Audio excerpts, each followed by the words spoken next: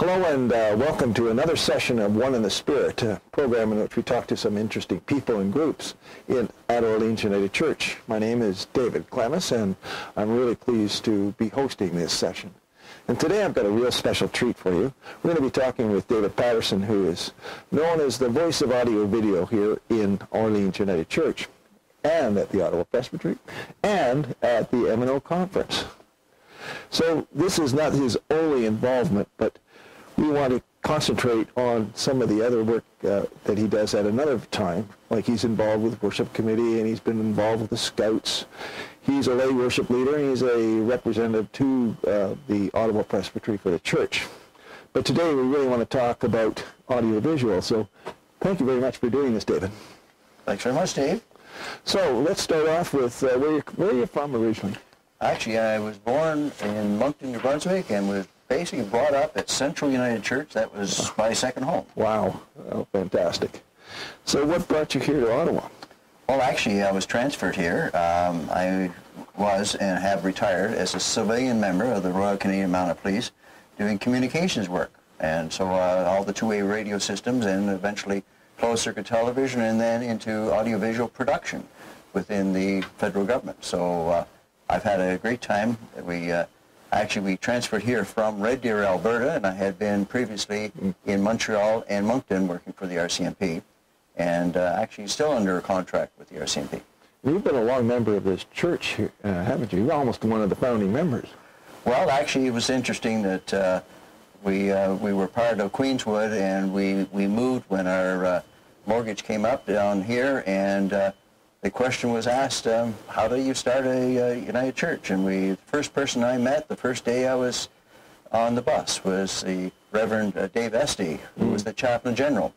And the discussion began then, and come January the following year, we had our first church service at Corrine Wilson High School, and we shared the facility with the Andigans, so we set up at 9 o'clock, and then they moved in at 10 o'clock. And so it was quite an experience. Now, you've been working with audiovisual for a very long time at this church in particular. I mean, you helped to design this system that we've got here today. In your opinion, what sort of things has the audiovisual ministry offered to us here at Orleans United Church? Well, of course, we started off with the sound system, and we have the actual board that I'm using right now was the board that I bought and installed. My son and I actually did all the wiring with Jamie, and so we wired this entire facility with speakers in all the classrooms and in the facility here. And some people that I had worked with in the past as suppliers, Panasonic mainly, provided this was the top board at his time. And of course it's analog, and now we want to improve the facility here so that we get better sound coverage, better intelligibility, and the ability to do multi-channel recording. So I would like to turn this into a recording studio where we can continue to do outreach work music-wise and through worship. So over the years there's been a lot of changes here, hasn't there? Well, within the congregation, you mean, or with technology? With the technology, yeah. Well, the technology, yes. There has been, I guess because of my concern, I'm a visual person, and a lot of what I was doing within the government was projection, and so I eventually was able to get some equipment in here, and we do project the entire bulletin with all the hymns, the words. We show videos, we do a number of things using audiovisual projection within the sanctuary, and we're also able to extend it out into the chapel and into the narthex so that we're using visual communication. We all learn more by visual along with the word, and so as to try to improve our communications capability within the service and our outreach. And I'm hoping that in time we will be able to do video streaming. If you just think back a number of years ago, for a church to even have a website was something a bit radical. And we were one of the first. And Dan Hayward, one of our students who became an ordained minister, developed it. That's what he used to do before he became a minister. And so the day will come, probably when every church will have video streaming capability to allow God's message to leave the sanctuary out into the world, to the sick and shut-ins, to those in the local community, and also into places around the world. We can do weddings, we could do funerals, special events, whatever. And we have done on occasion where we've had people over in England be able to see events here. Mm-hmm. And I'm working closely with the Presbytery and Montreal Conference, where we do a fair amount of visual communications. So it's sort of a passion with me at this time. So now, you're always looking for volunteers to come and help you. Yes, I'm looking for people who are keenly interested, who have some background knowledge. Is always great. We just don't need button pushers. I need people who are creative.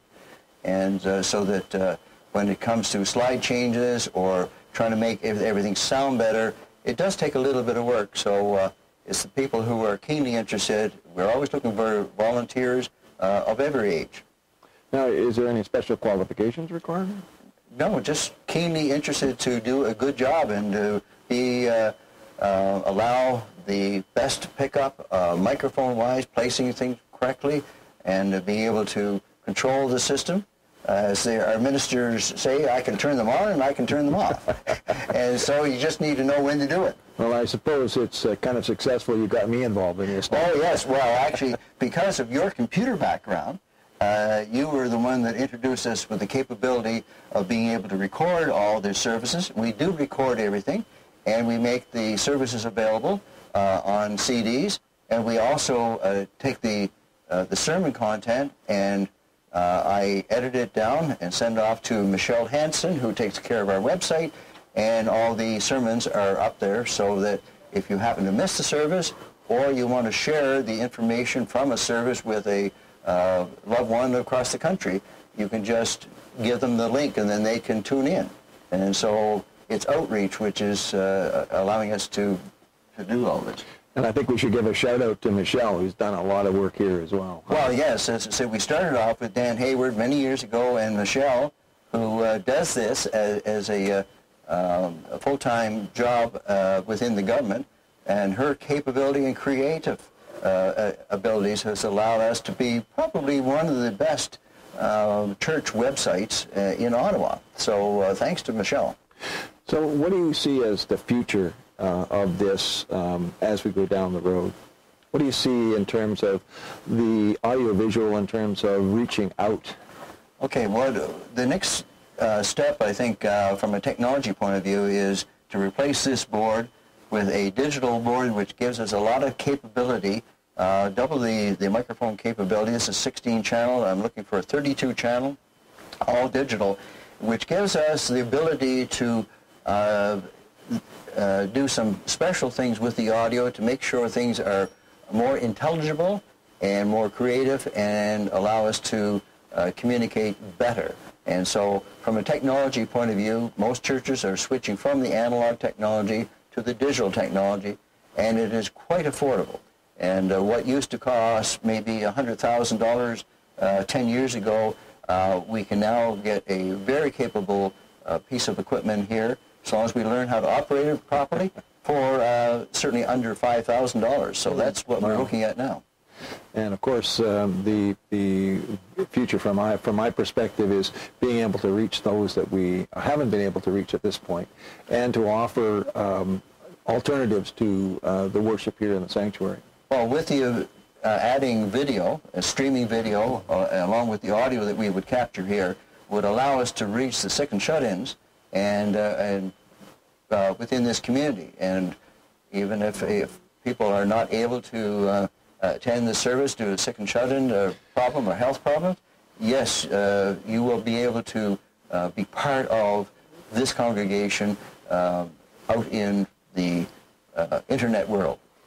Well, David, you know, this has been incredibly fascinating. Thanks so much for taking this time to talk to us about audiovisual. Now, we do need to get together to talk about some of the other ministries that you're involved in, but I really do appreciate looking into this. And if you want some more information about what David does and about the audiovisual setup here in the church, I'll give you some coordinates on how to reach David, and you can communicate with him. Also, if you have any suggestions for other programs, or if you have comments on this one here, please don't hesitate to contact me. The contacts will be given to you shortly in the credits. Thanks again, David. Really appreciate it. Thanks, Dave.